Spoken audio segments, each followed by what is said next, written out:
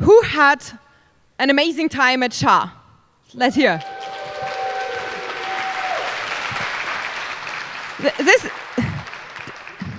I think this can go better. So, how was your time at SHA?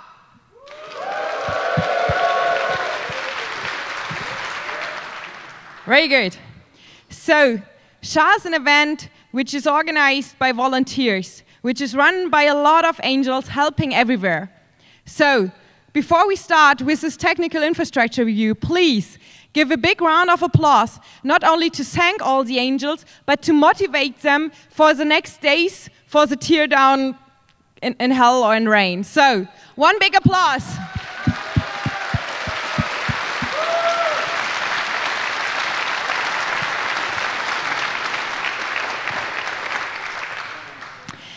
And to give you some insight, what has happened on this event regarding all the infrastructure which was provided here, we have this talk.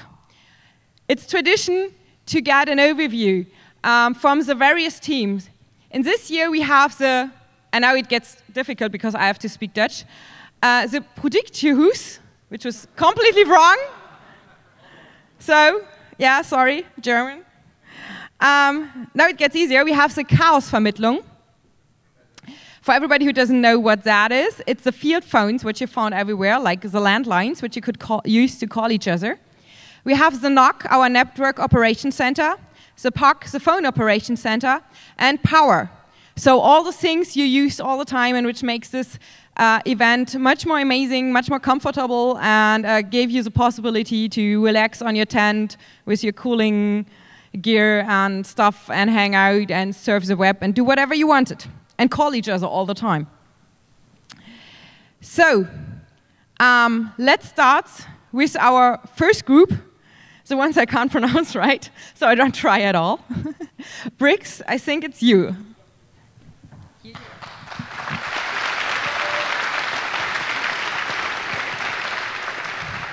So, let's start with Productiehuis. We're actually two teams. Team Productiehuis from SHA2017 and C3VOG, which in total was around 12 people core team.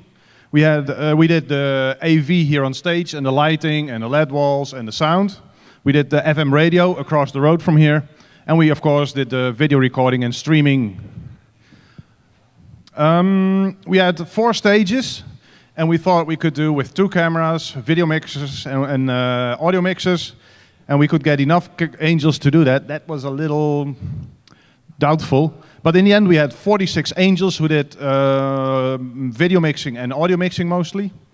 We had 3 remote angels in Berlin and perhaps somewhere else, I don't remember.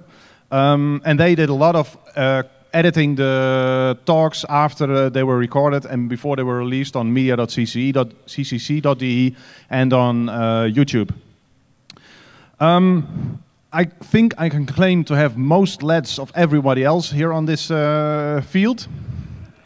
I did check it with Team Badge, and they admitted that I might have 1 million or more than them. So the 2 screens here in PA and in No are about 0.5 megapixel each.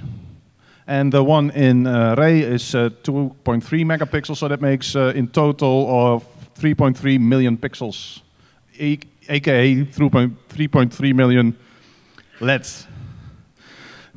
At the last check I did, we released 139 videos, which means that we're almost 90% complete on the event of all the talks that we're allowed to record. The most watched video on YouTube had 1,000 views, which was the talk on day 1 from Bill Binney about what the NSA is doing to our privacy. The same talk has 9,700 views on media.cce.de.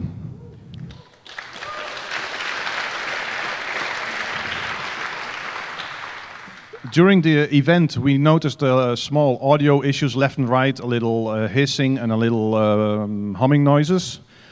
One of our team fixed that in a FFmpeg source and forgot that it was on a new major release. So that was a little exciting putting that live and going like, okay, we'll see. But it worked fine, it's actually working. And the highest level of people who watched the stream at a certain point was 125 viewers, which was for the car hacking talk yesterday, I believe. So what went right? Once we got started, day-to-day work worked fine. We had a few problems with the LED walls, with the resolution. That was resolved on day 0, fortunately, just in time for the event to start. And we had a little audio quality problems which we fixed along the way, and we hired a little external audio processing. And on day 4, we were at the point where we could record a talk, and before the end of the next talk, we had it released on YouTube and on media.cce.de. So we were almost real time.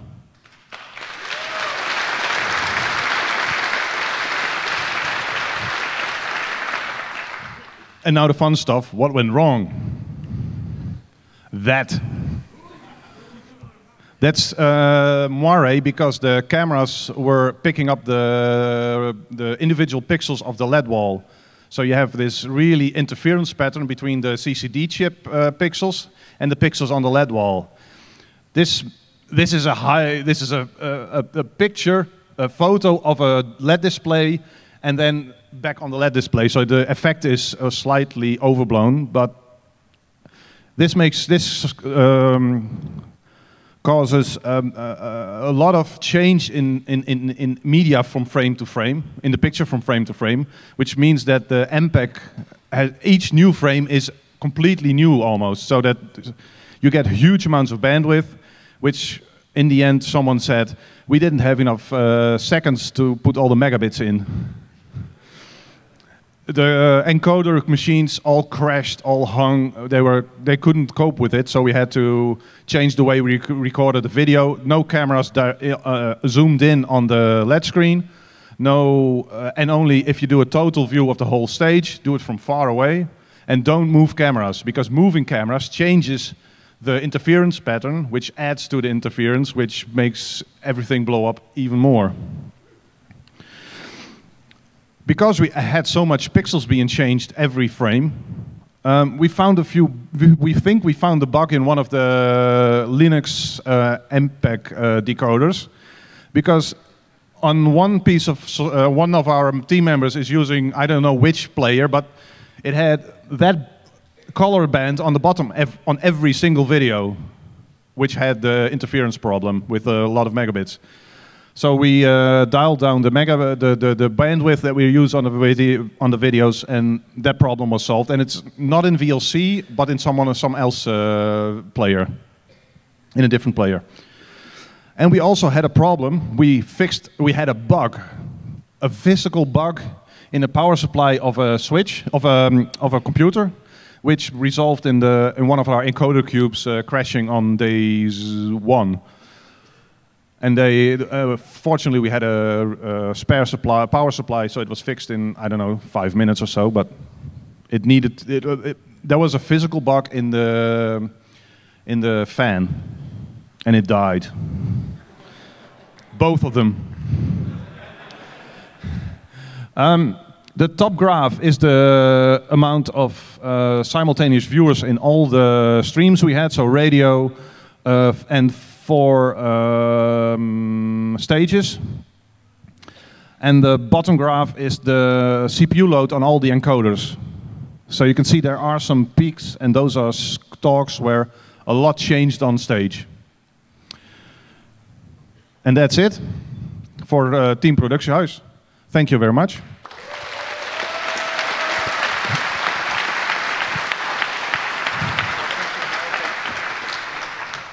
So next up is Chaosvermittlung. So do you want to plug yourself in? So first, thank you very much for the team. Okay, again. You're making fun of me. That's not right. That's not what the other said. Okay. Yeah, we learned. So one thing we definitely learned is LED walls make stuff harder if you want to record stuff. I think this was one of the big learnings we took away, that LED walls might sound like a good idea, but aren't so much. So,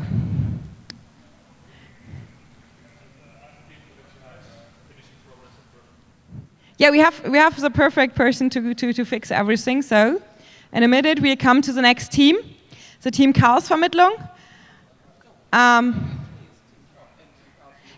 Oh, okay, we combined that. Okay, I didn't have that information.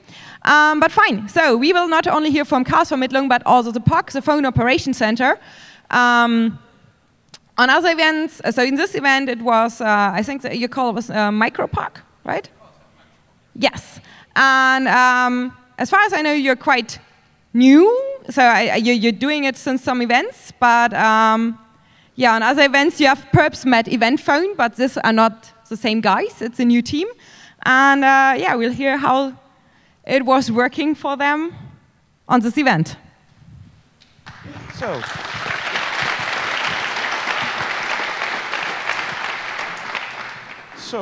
Team POC, yes. So some key facts on what we did. So there's a lot of cabling already. Oh, really close. Like okay, eating it. Like eating it. Okay, there's really a lot of amount of cable already in the ground on the whole field. So we just had to add a rough 3.5 kilometers of extra cabling to deploy you with over 28 base stations for the DECT network.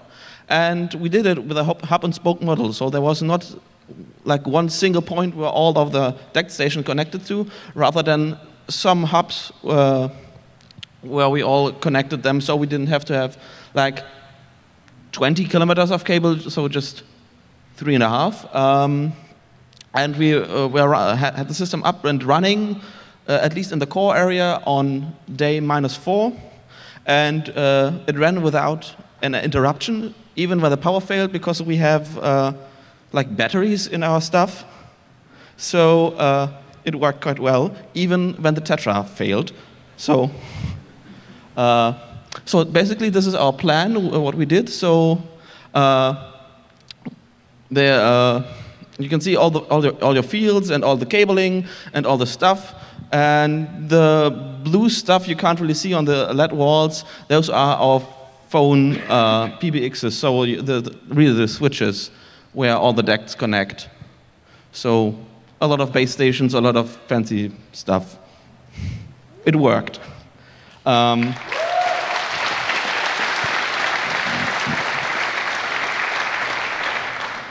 So some facts about the usage. We had over 750 registered DECT.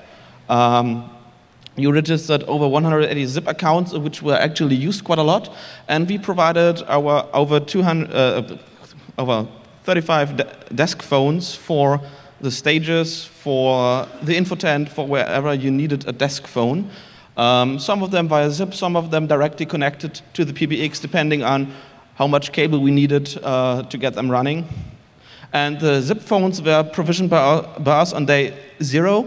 And the last one got up on day 2 because it took the NOC very long to get our VLANs running and so on. But they worked. So, our phones. Some other fun facts. You basically called the whole world. We had calls to India, the Vatican, China, and even North Korea.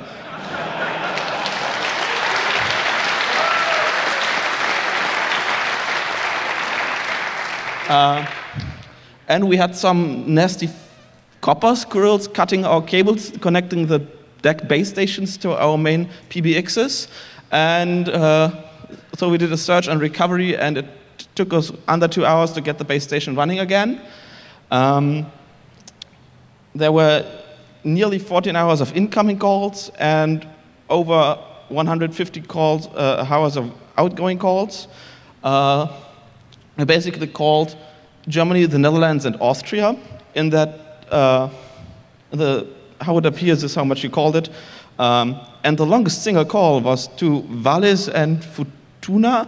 I don't know where it is, so we Googled it. It's somewhere in the Pacific. The call was over 2.5 hours.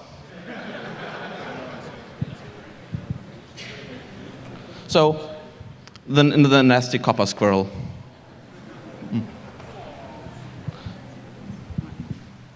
Hi, I'm SHA from Chaosvermittlung. We do the field telephone So, yeah, we have this manual switchboard, and it's battery operated, so we do not have any battery outage or do not depend on power supply. Some key facts: we have 60 switches capacity plus 10 additional for Orga. We deployed 25 field phones. There are 11 public field phones around. We also connected 2 teletypewriters over our switchboard. Also, we have a DSLAM. We provide field DSL.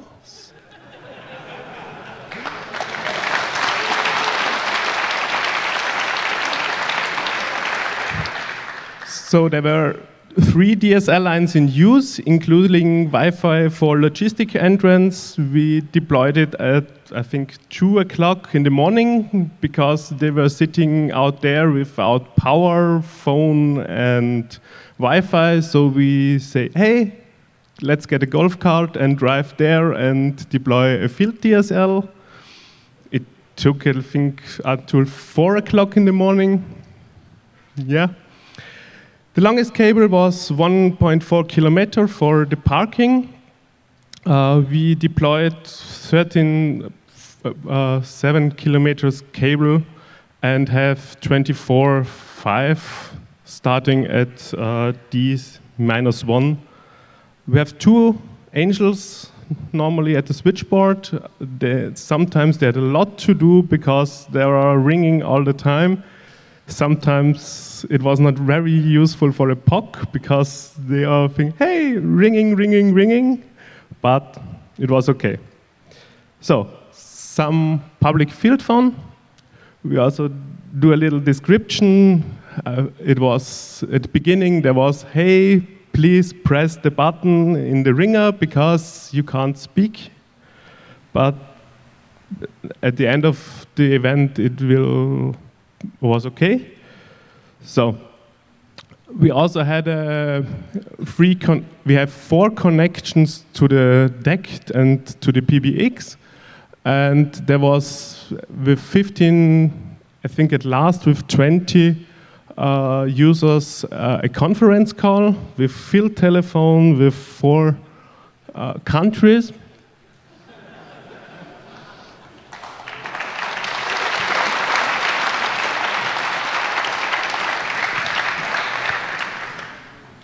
Okay, and there were also at least 5 people. They bought a new field telephone for the next event, and you also had to do, because we have at least 120 channels to also connect you.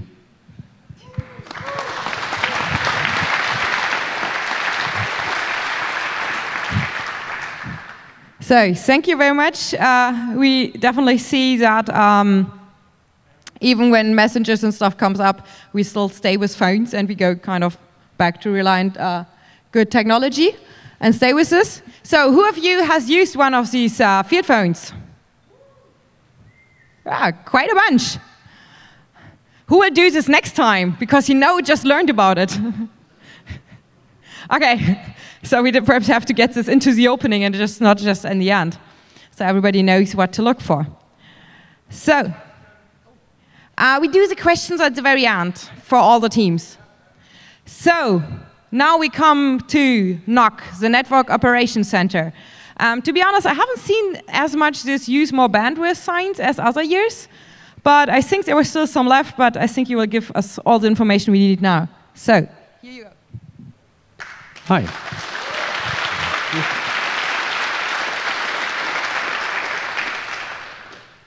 Hi, I am Wilco from NOC, and this is Arjen. I'll let him explain about the vision. Oh. Next one. Yeah. Yeah, so like at previous hacker events like CCC and EMF, our vision is mostly still the same. We want to give you gigabit and 10 gigabit Ethernet to your tent and give you a very fast experience. We want to give you decent Wi-Fi. It should be privacy enhanced, filter-free, net neutrality trademark. And buzzword compliant. Oh, and compliant. Yeah, yes. And most importantly, we want to have a lot of fun building the network. Yeah, so we're running mostly on donated hardware, which is very nice. Thank you guys who give us stuff. So we mostly got data center switches and data center routers, and they're not really campus routers. So we have some design constraints there. So you cannot terminate a really large VLAN on a box that cannot handle very large VLANs. So that gives us some restraints on our design. But still, we were able to do most of the stuff with just a few gaps on our own stuff this time. Yeah, so we only filled some gaps, mainly the uplink stuff and a few switches that were used in the core. So all in all, pretty good. So the concept, well, you did most of this stuff, so you'll... Yeah, so this time there were already 3 data centers on site which we could use and just put equipment in, so that was very nice. That is N0, E0, and L0, and N0 is on the street, and the L0 building is very nearby here, and E0 is the one in the middle of the big field. And all of the data flows, except for I think only 6 or 7, are actually uplinked with a 10 gigabits single fiber. So we're using just one strand of fiber and putting 2 collars in there to get a full duplex connection. And this year we decided to do routing already in the data flow. So that's by the principle of route early and route often. And the reason we did this is to offload the distribution routers, which are not really built for routing lots of users. So this is a very good way of offloading that. Yeah, we use routing protocols, of course, to distribute routes across all of the networks. We're also using DHCP relay this year, which is something we haven't tried for years because it always sucked and didn't work. But this year it seemed to work, so that's nice. There are some switches that don't do routing, don't do layer 3. Those are just terminated at the nearest data flow, and it's routed right over there. Also for Wi-Fi, we use Aruba access points, and they tunnel all the traffic to the controller, so that also fits nicely in this design. Oh, I'll do this one as well.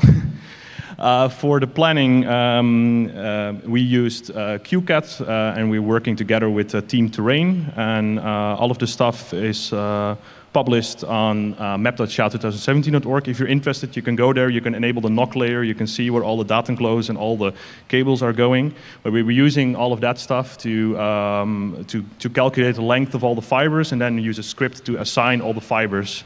And this was actually needed because we have around 50 fibers going across the terrain, so it would be tedious to figure out the right fiber for the right path. This year we also used a web-based diagramming tool. It's called draw.io, and it's pretty nice. You can put all kinds of metadata in there, and we actually use that to create our topology and also use that for scripting and config generation. Since last CCC, we've also been using Netbox for IP administration, and this also... oh. We have some fans, I guess. Yeah, but this has also worked out pretty nicely. It's also good for integrating with your config generation scripts and that kind of stuff.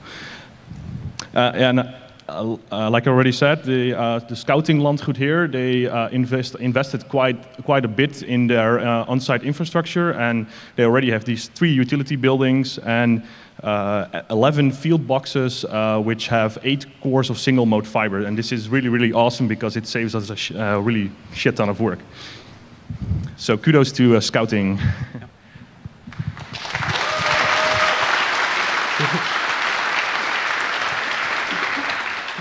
So yeah, some figures. So we have 3 data centers, right? One that has the uplink, and we have 2 for our cores, which is essentially completely distributed because We don't have very large boxes that can route. We have the data center routing boxes. So we separated all the visitor and Orga VLANs and essentially had 6 routers in our core, and then the uplink router and all that stuff. It was basically fully redundant except for the services. Yeah, we made 50 fiber cables. I think a bit more actually, but at least we went well over 9,000 meters of fiber. Yes, it is. So, yeah, so 75 access switches that were deployed in the field, in all these data enclosures and in some tents. Well, the edge routers, access points, 300 transceivers were used. That's basically how many links we had active and used for our routing. Sponsored by Flex Optics. Thank you very much.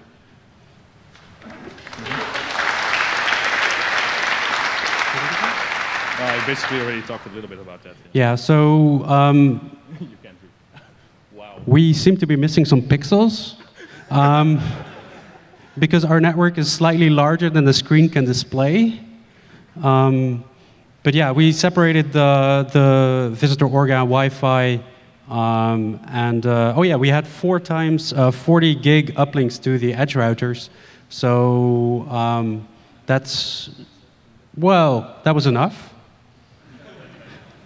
And we did, for layer 2 redundancy, we used MCLAG, that's multi-chassis link aggregation, so that if one of the data centers would actually lose power, then everything would still work.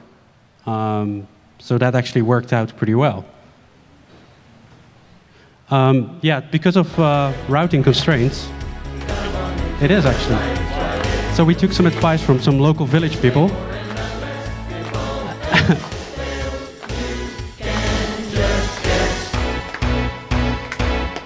Route your network with OSPF. Route your network with OSPF. It has everything you were meant to deploy.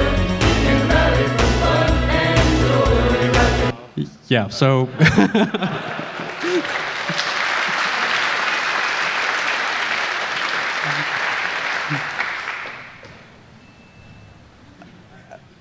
well, so basically we ran OSPF in the core, and that was for redundancy purposes mostly.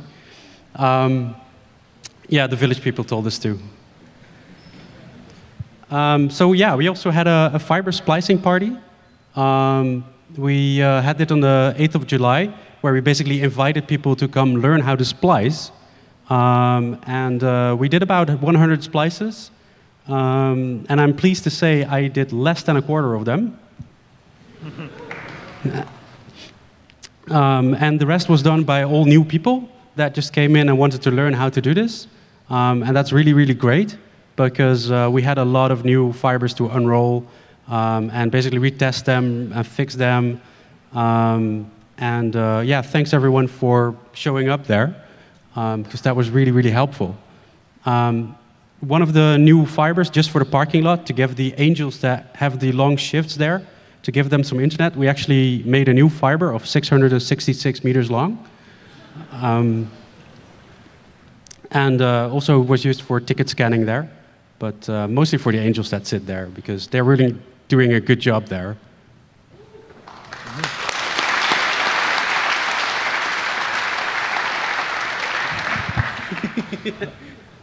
Yeah, you cannot read this, okay.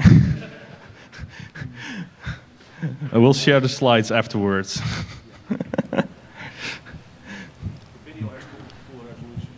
Okay. Yeah, so uplink was easy this year, I guess. It was a 59-kilometer dark fiber provided by UNet, and yeah. We have a fan, okay. Yeah. And it's going from the site here towards Nikhef.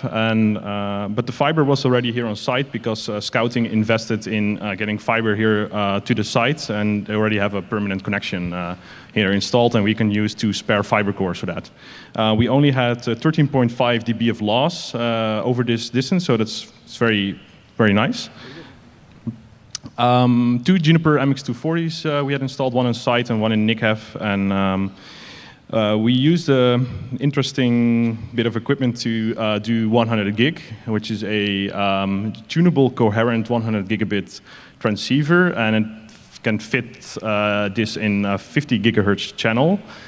And that also gave us the opportunity to make a backup uplink using DWDM muxes. So we actually had a 100 gig and a 10 gig backup, so 110 gigabit of uplink.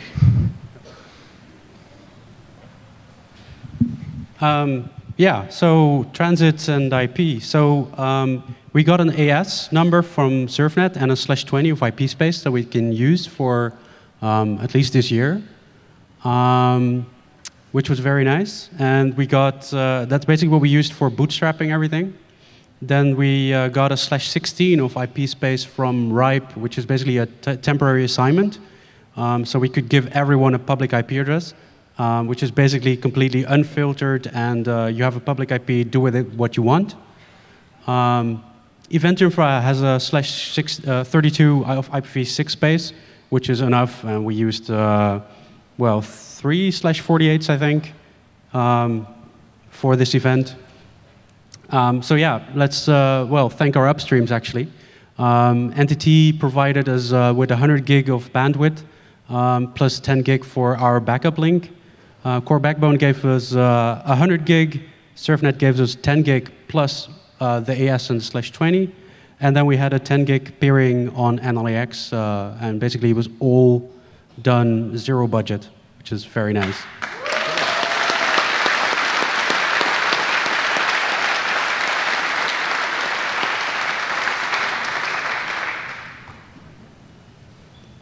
Well, this is definitely your area. Oh.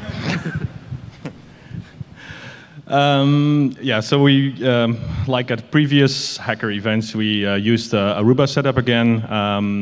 This time 2 7210 controllers, and we were for the first time running Aruba OS 8.1, so it's a sort of a test setup. And there is also it's what they call a mobility master, which is a virtual machine that does a lot of the coordination between all the 2 controllers.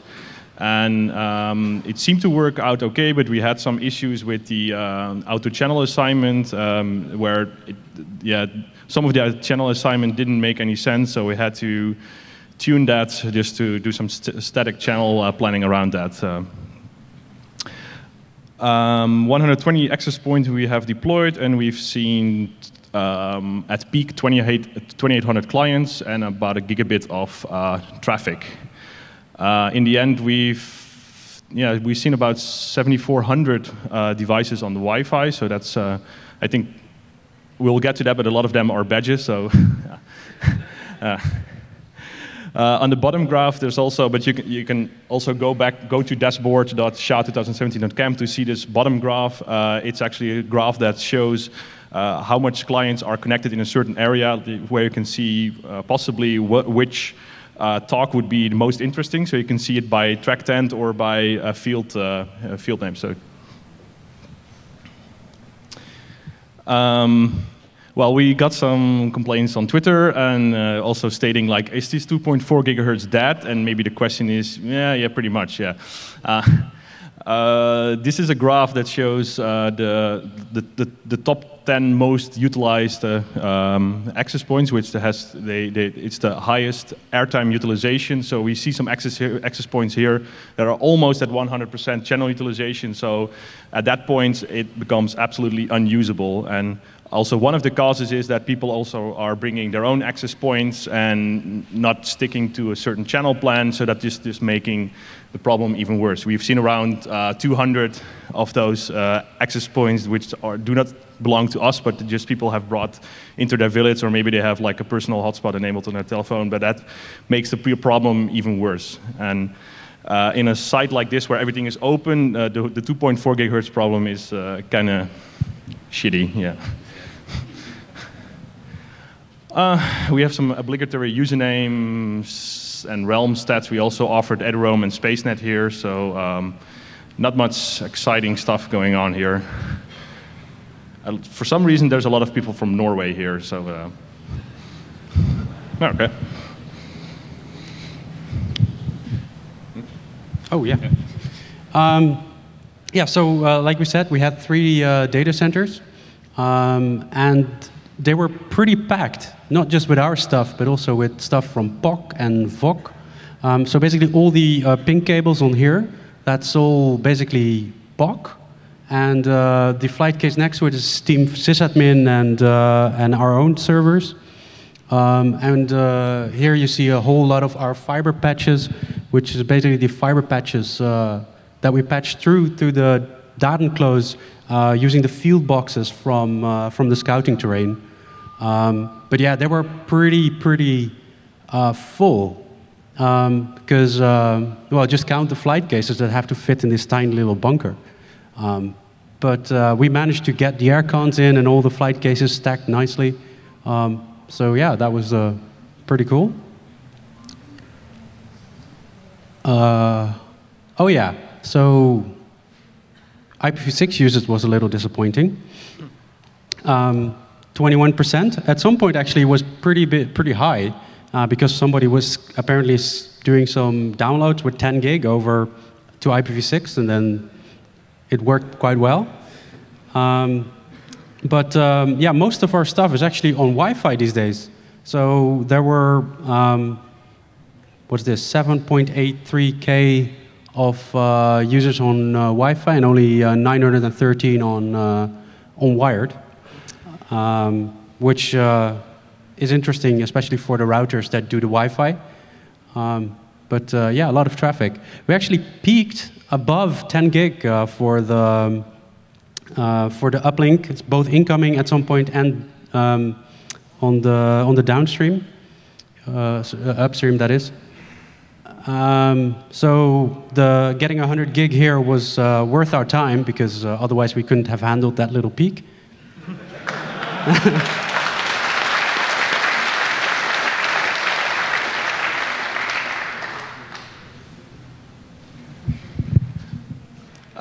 Yeah, well, we've seen about 2,000 badges, or something we've classified as expressive. So it's pretty good, I guess. That's more than half of the badges that have been handed out have at least been on Wi-Fi, so it's good. Fiber to the boat. Yeah.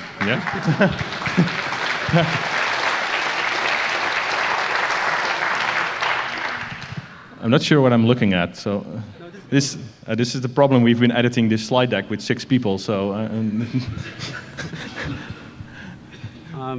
So you see here fiber basically mounted to the pier with duct tape, and there's a fiber rule in a well, that's I think one of the tires. That's a spacer between the boats and the pier as well, where we have a little loop.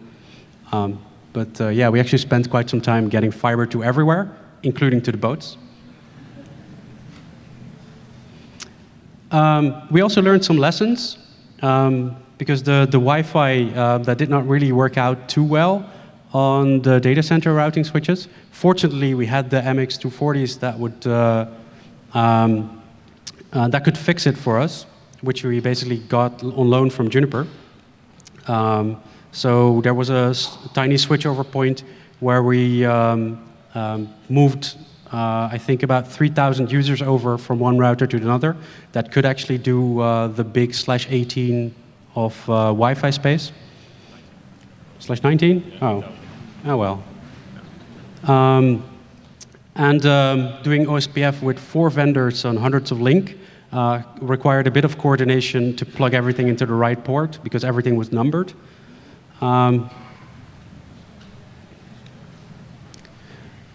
We also had some crashes. I'm not sure if you could see it, but this is basically the day since last Quagga crash.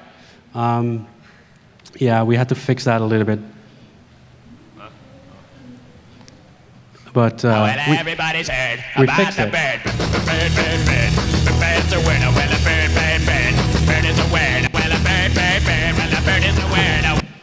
So, if you don't recognize it, that was obviously the word bird is the word. So we switched all the Cumulus boxes over from Quagga to bird, and then the network was stable. So bird is the word, actually. So, yeah.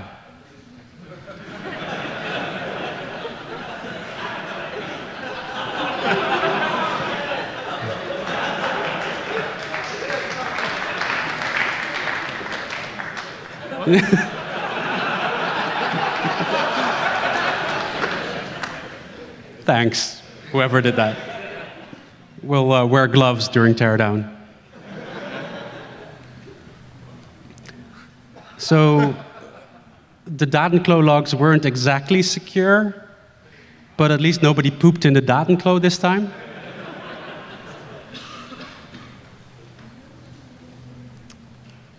Oh, yes. You want to tell about this? Oh yeah, so we're running these ArtNet lamps on every Datenklo, and we didn't really bother securing it, and some people noticed. So the Italian embassy, they kind of compromised our nice little ArtNet infrastructure. Yeah, check out the link.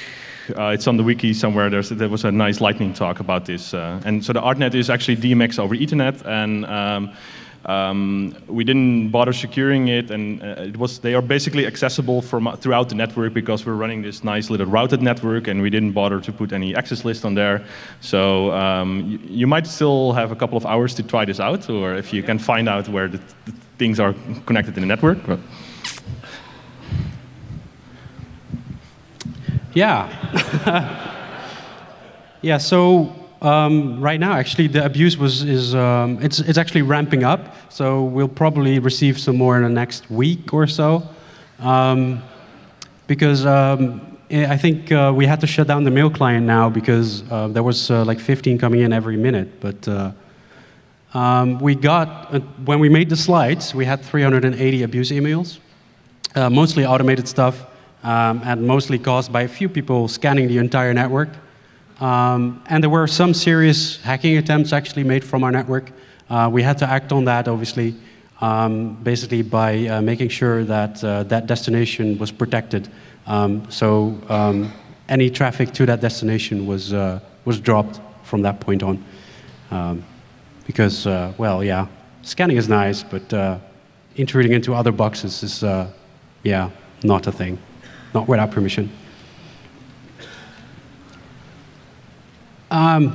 Yeah, so we actually mentioned most of the supporters already, but yeah, these are actually everyone that made the network possible. So yeah, please give a big round of applause to all our sponsors.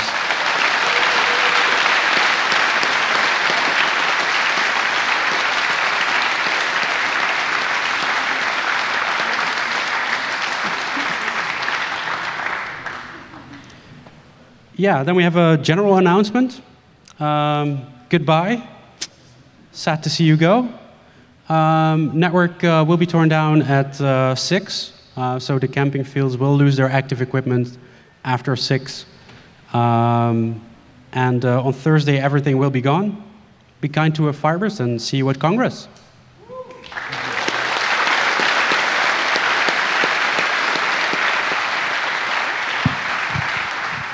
Okay, thank you very much, dear Nock. It's always a pleasure to have you and to have internet everywhere running all the time.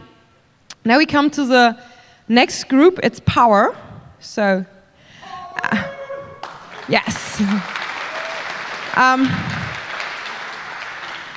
Perhaps you can't see this there, but there's a puddle on the stage, and it's dripping of this lamp. Can you tell me perhaps if this is still secure? I'm not sure. So perhaps it's good we're tearing down. So, yeah, let's hear from you, Team Power.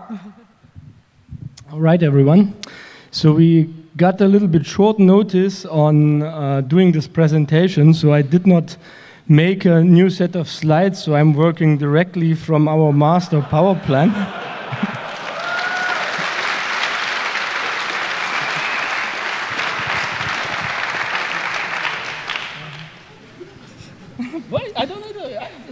okay. It's okay.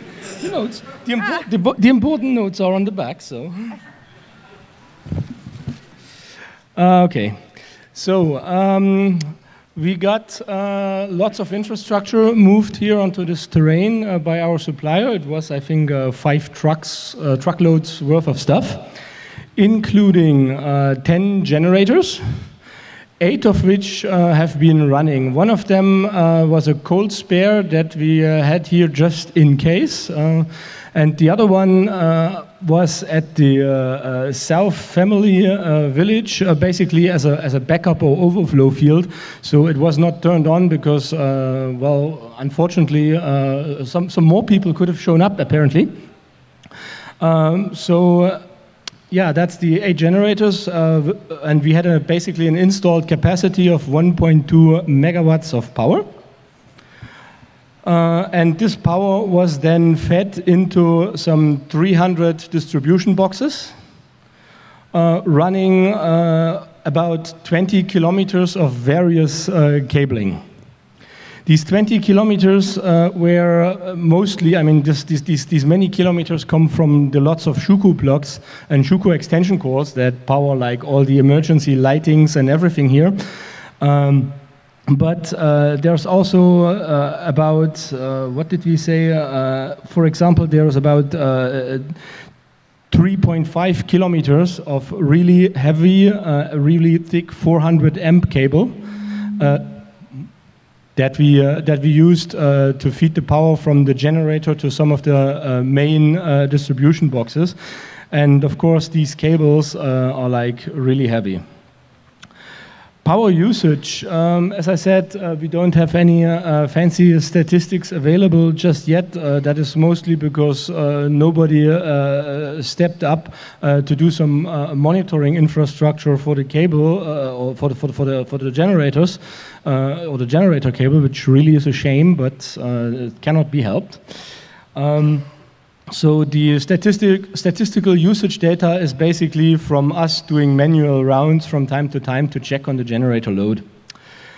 We can say roughly that we have been using the generator power between like 10 and 35% of the capacity.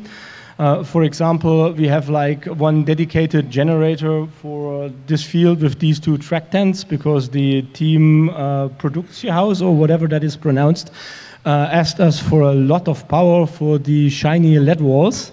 But then, as you may know, they have been turned down to 10%, so also the power requirement is only at 10%, so that generator now sat mostly idle.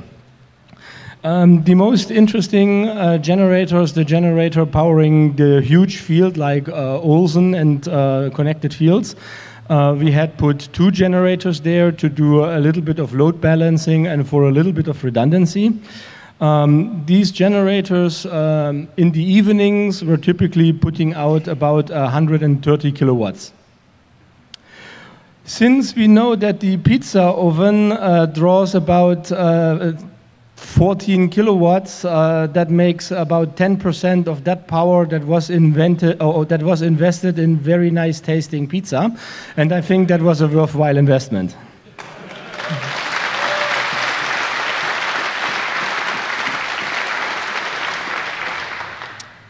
Now to the, well, not so party part, which is like the work that has been put in. It was mostly a team of about 10 angels during a build-up that have been working since Saturday, basically from the morning till it was dark.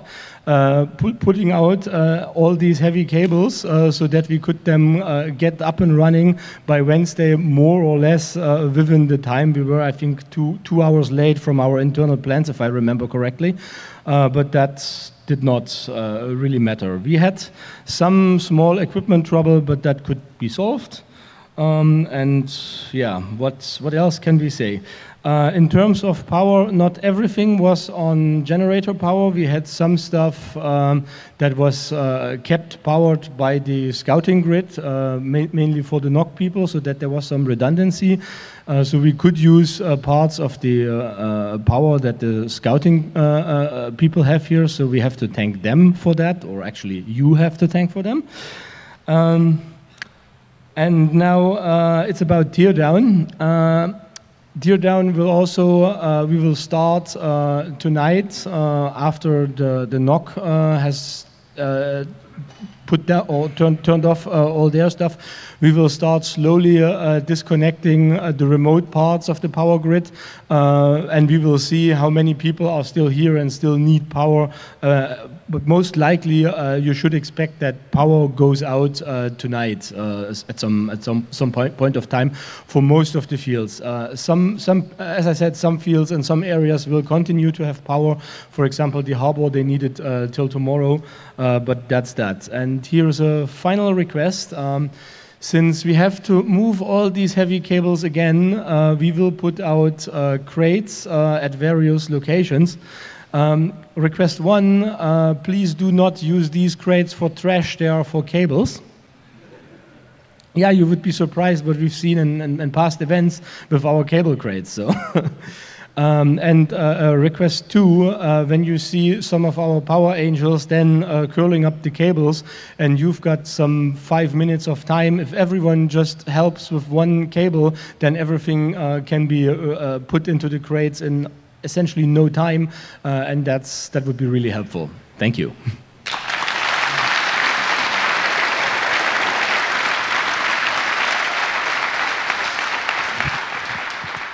So, these were our teams, and even if you thanked all of them independently, I would please ask for a big round of applause for all our infrastructure teams and all the other angels at SHA2017.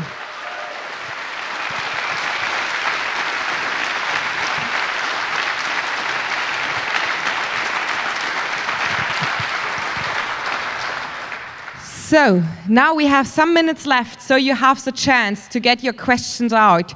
If you want to know something about it, the first one is already running up there. Okay. Hello. So, please, to who is your question? First to all of you. Me. 2 words. Love it. Thank you. The second is a question. I need all of you. I want to have another event like this before in 4 years. So please help me. I'm organizing it. I'm Eric. You don't need to need more. But I need all of you, and I have a present for you, and I do this off stage. Thank you. Okay, thank you very much. Do we have any more questions? Yes. Yeah, I've got a question for NOC. So with the pixel flood screen in the bar, what was the peak traffic of that? Do you know that? Do you know that? There was around 3 gigabits.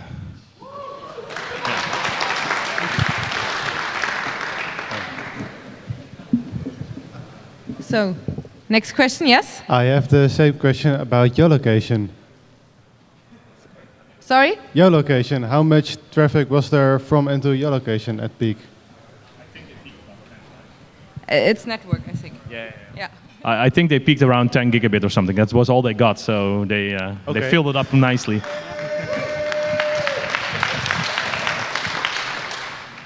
So, do we have more questions? Okay, not at the time. Yes, so thank you again for your amazing work, for all the effort you put in. Thank you, all the angels, thank all the visitors who are here. Yes, one last big final applause for this amazing event and the closing coming up.